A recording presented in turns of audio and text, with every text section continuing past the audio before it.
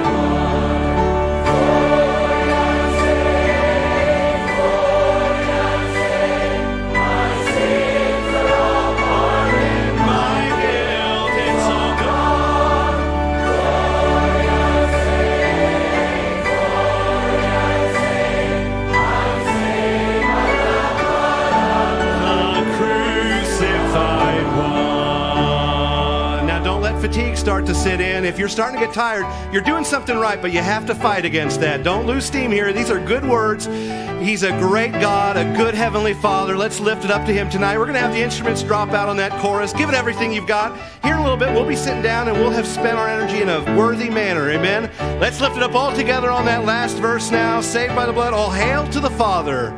Saved by the blood.